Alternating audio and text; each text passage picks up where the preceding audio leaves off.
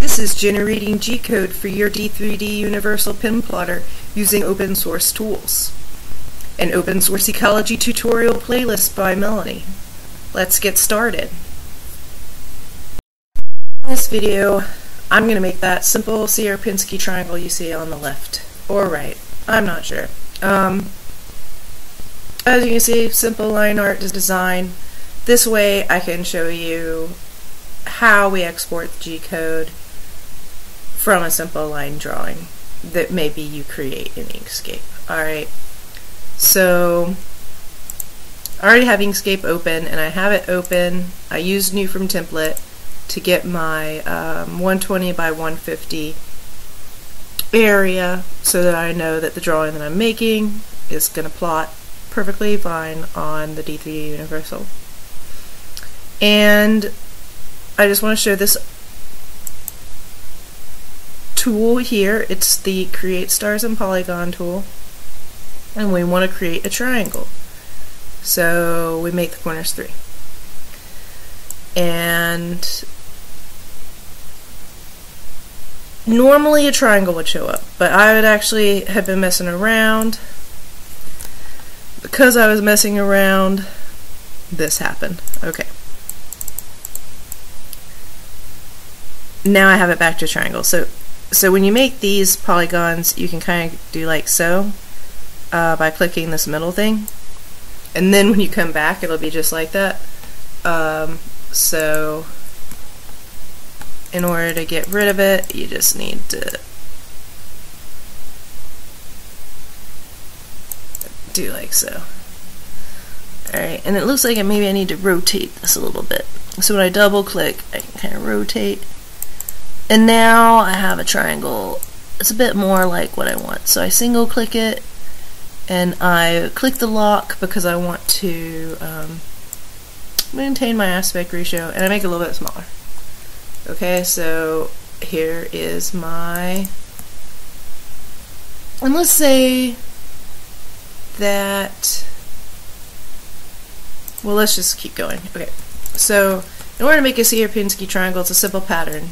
So I control seed, and when I custom mode to custom mode, it automatically kind of lines things up for me.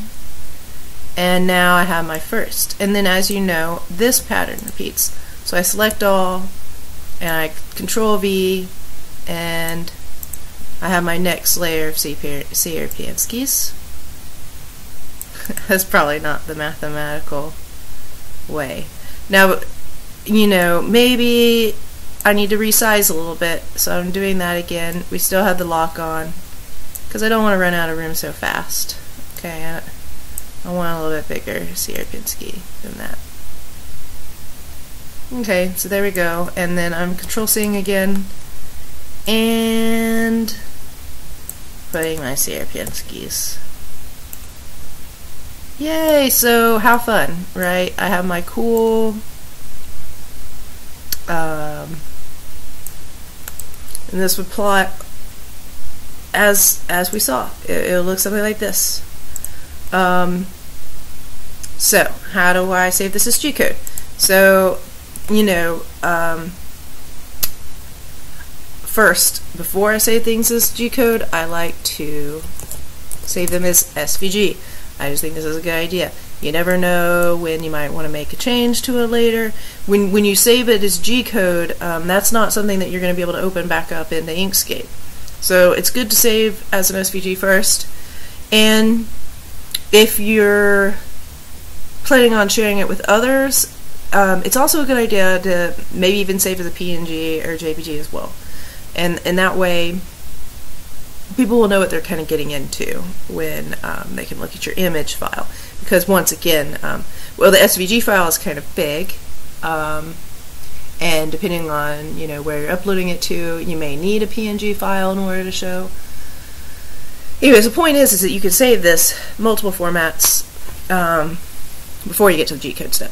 Once you have it as SVG, you know, you can do all those other saves later. But fortunately for us, we already have the G-code tools plugin.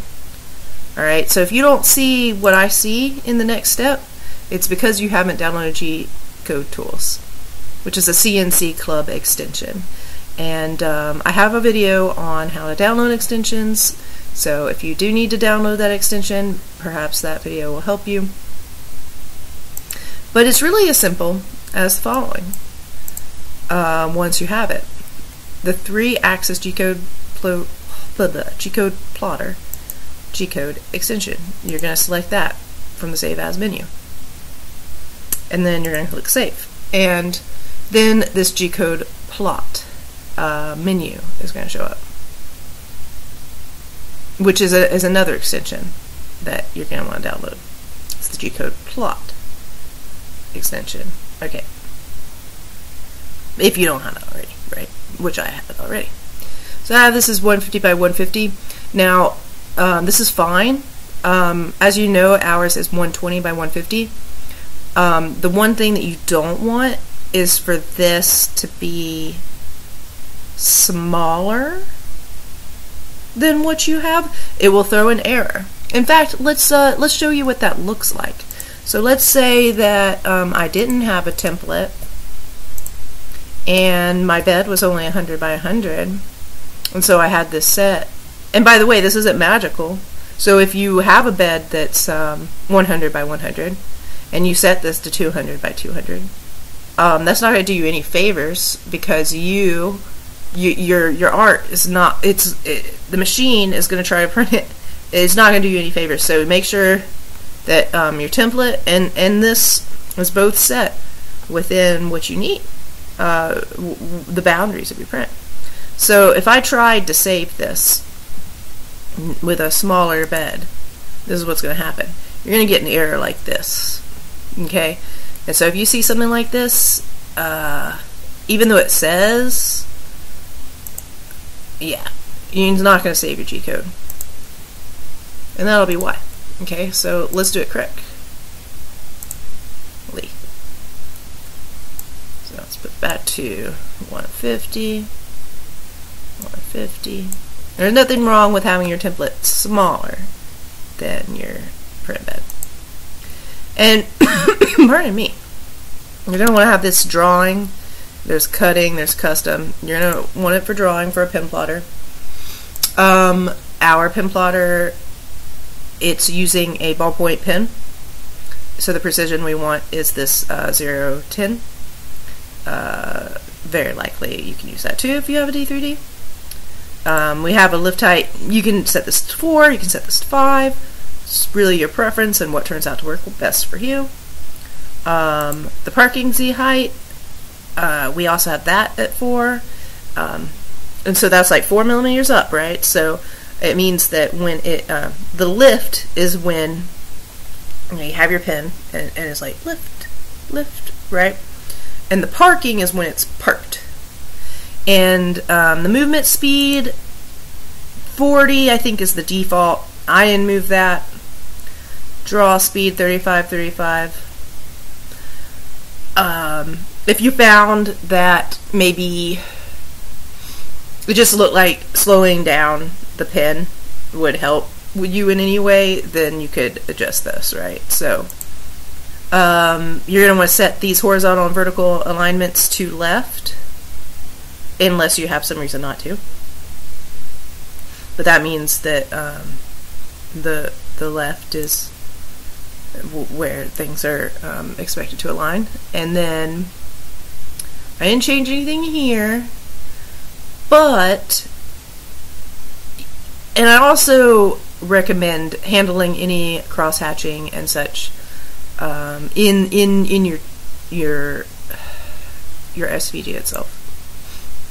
And then this is where you could set a tool offset, but I don't set one because I handle it by restricting the area of my art. Alright, so those are the G-code plot settings, and when I click OK, you know what? I thought I was in my plotter template at the start of this, but I must not be. So that's funny. So I'm gonna have to manually do this, which is hilarious. But alright, we're gonna do 120 by 150. So yeah, I filmed this tutorial a couple of times, and I thought I had I thought I was using my template, but I was actually just in the default. But it's an easy thing to fix. I just save and resize. It's an SVG, yay, you know. So we're gonna try one more time. Save as G-code. Alright. But see, now you know what happens if you make a mistake. It's really easy to resolve. Oh, and by the way, the settings kind of like stay there after you set them. Alright, so I have my G-code.